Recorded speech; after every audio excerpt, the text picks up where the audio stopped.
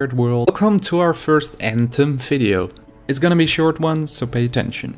A pretty good while ago, BioWare introduced a new game, Anthem of course, and it looks a lot like The Division and Destiny in its design. It's a shared world action RPG.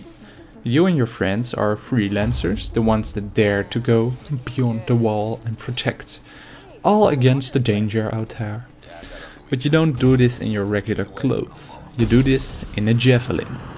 A Javelin is an exosuit that enhances your abilities in the sense that you can now run, fly, leap and climb throughout the open world. There are multiple types of Javelins, each with a unique arsenal of weapons and abilities. They can each be custom-free with gear or through the crafting system that they've implemented to increase the effectivity against your enemies, of course. In an E3 interview, one of the developers said that there will be 7 different types of these Javelins. So far we've only seen 3 with the gameplay demo, since a lot of the gameplay hasn't been released. The first Javelin we got to see is the Ranger. The Ranger is a versatile and all-purpose Javelin that's suitable for various tasks. It kind of goes with the saying jack of all trades, master of none. It's medium-sized and comes with a missile launcher that fires a barrage of rockets that can lock onto multiple targets. And next to this it also looks like it has a dive attack. These most likely can be changed with the custom, but these give you a general idea about their abilities. The second Javelin we saw is the Colossus. The Colossus is a heavy tank-like suit that's much bulkier than the common Ranger.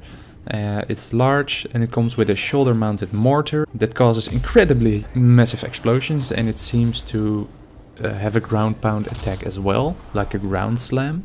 And the third and final Javelin we saw is the Conjectural.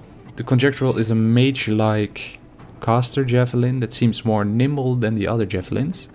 It's quite small in comparison to the others, but it's able to fly or hover and cast different type of elemental attacks. So for example we've seen fire, electricity and ice.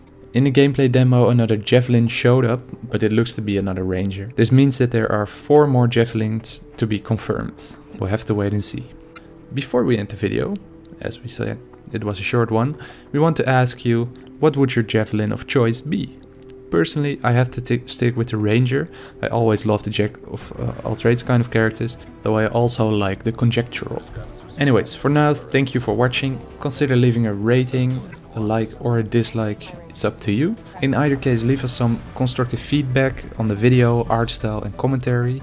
In case you want to stay updated, consider subscribing and clicking the notification bell to have instant pop-ups when we upload. And if you have any questions, want to share your ideas, or if you simply want to start a discussion, let us know in the comment section down below. Once again, thank you for watching and we'll hopefully see you in the next video. Exosuits we call Javelins. These suits give players superhuman capabilities and are heavily customizable so they look and play how you want. Damn, looking good.